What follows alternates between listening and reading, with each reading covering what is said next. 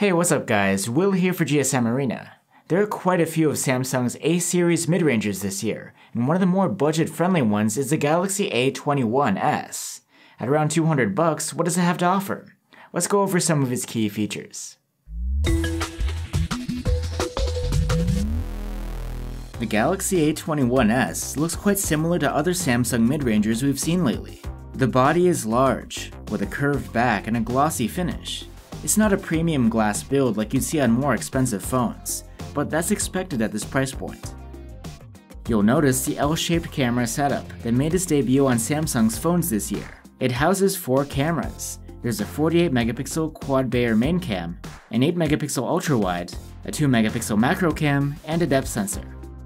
The A21s is equipped with an LCD instead of an AMOLED display, allowing for a lower price. It's 6.5 inches, with a small punch hole cut out in the corner for the 13 megapixel selfie cam.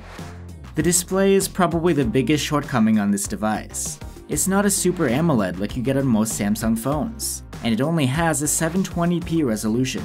This, plus the large screen size, means that this won't be the sharpest panel around.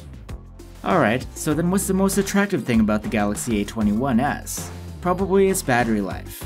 It has a 5000 mAh battery, as well as a power-efficient Exynos 850 chipset.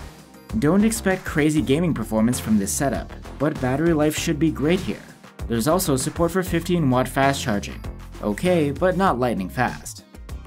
The phone runs Samsung's familiar One UI over Android 10, and it brings the software features common across Samsung's 2020 phones.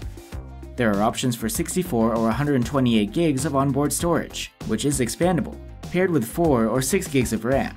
Everything runs decent, and I haven't had any problems so far. So there you have it guys, the Galaxy A21s is a decent package for the money if you don't mind the lower res display. You get a large battery and quite a few cameras on the back to play with. What do you guys think? Let us know down in the comments, and I'll see you on the next one.